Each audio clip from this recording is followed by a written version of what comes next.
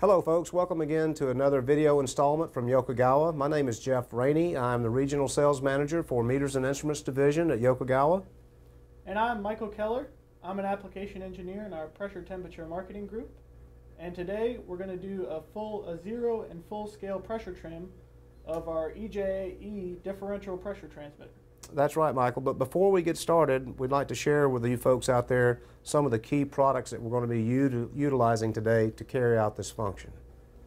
First, we have the YHC5150X heart communicator. We're going to be using this communicator today to actually step through all of the processes and directly talk with the EJA transmitter. Next, we have the CA700 Pressure Calibrator. We're going to be utilizing this unit to actually monitor the pressure at both zero and full scale. This is brand new from Yokogawa. This is the same sensor technology that is being utilized in the EJA transmitter at an actual accuracy of 0.01% of reading. And then last but not least, we have the EJA pressure transmitter, which is going to be scaled from 0 to 100 inches of water column. And then last, we have the hand pump, which we're going to be utilizing to actually supply the positive pressure. Okay, so let's get started. The first thing we're going to do on the YHC is we're going to go into Device Setup, Diagnostic Service, Calibration, Pressure Sensor Trim, Pressure Trim, and now we can see we can select our trim mode. What we're going to be doing today is an auto lower and an auto upper. So we'll choose auto lower.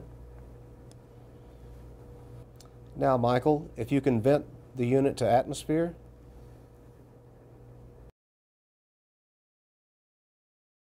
Now we're going to enter our actual pressure measurement reading, which is 0.006.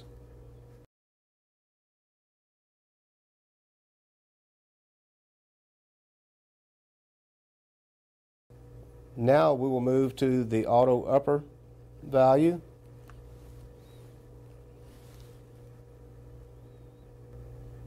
Now Michael, if you can pressurize the unit.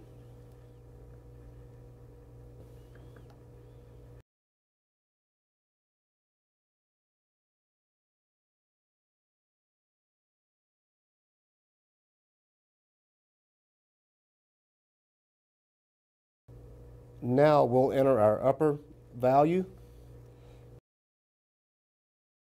100.052.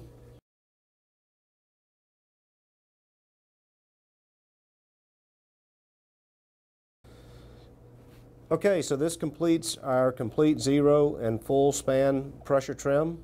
So now we're going to exit out.